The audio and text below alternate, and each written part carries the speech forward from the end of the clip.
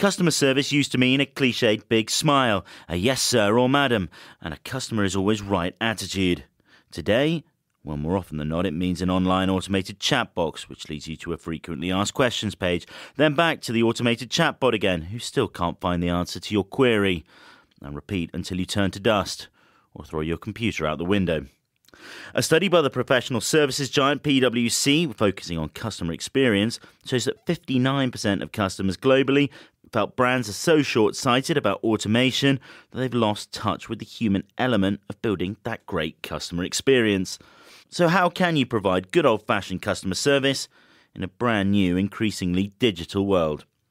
We asked David Liu, CEO of the online payments provider Truevo.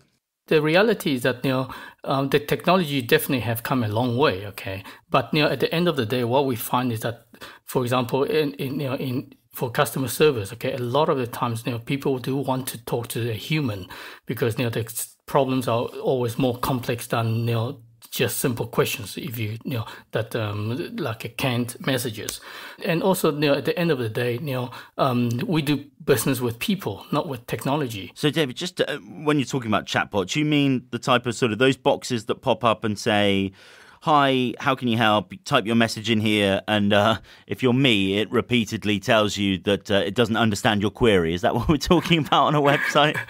Some of the more primitive ones are like that, or else, for example, in certain help sections and things like that, you could type in questions and then it will guide you through to find answers. Okay, they definitely have come a long way, but they're still not at the standard where a human could quite easily understand and give you the right answers there and then. And are there particular sectors where you found people were even more keen to speak to a real human than others? For example, in some of the things that you deal with personal finance and things like that, were there sector by sector breakdowns where people were even keener to speak to a real human? When it comes to money, okay, it's very personal, and and it's very important to most people to be able to speak to a human.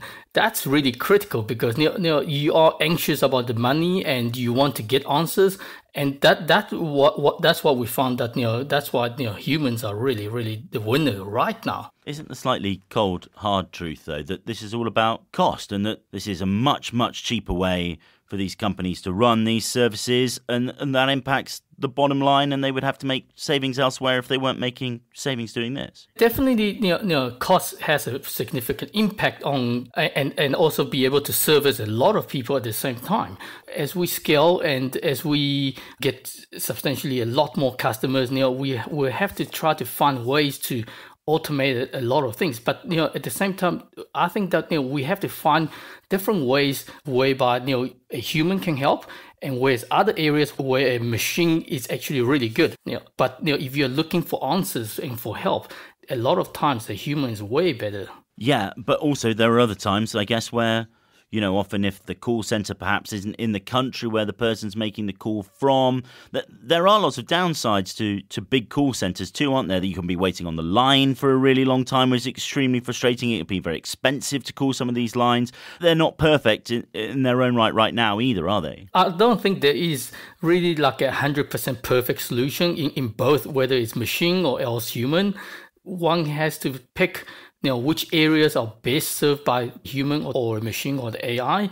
The reality is that different people have different preferences. Some people want to just look up FAQs and find the answers themselves, while others, they want to speak to someone human. And I think you have to provide all those different means. In your eyes, David, what does a better system, if not a perfect system, look like? Because the customer service element of it is going to have to be so good, isn't it, to match out that cost problem that we talked about? What could that system look like? Everyone is making a lot of progress in AI and big data, and there's a lot of learning that's going on with machines, with AI.